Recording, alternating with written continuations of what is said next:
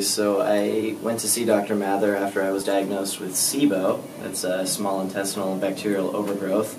It took me 3 gastroenterologists to even find the diagnosis. I was suffering from a lot of severe bloating, bad digestion issues, constipation, severe body acne, really bad acid reflux, particularly at nighttime, which made it very difficult for me to sleep and feel comfortable lying down, even hours after having meals.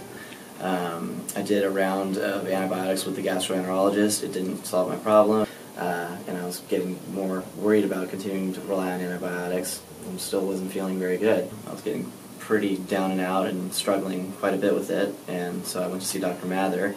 So I went to see Dr. Mathur. She gave me an array of supplements as well as dietary recommendations, and I learned a lot about metabolic type diets, what foods actually agreed with me and what didn't, what were actually the root cause of the SIBO that I was suffering from. I hadn't realized there were certain foods that just weren't very good for me, and I learned a lot about metabolic type diets, and I found that I can eat certain things now that make me feel way better and other things that don't make me feel so good. So it was very enlightening and great to learn that, and I feel so much better.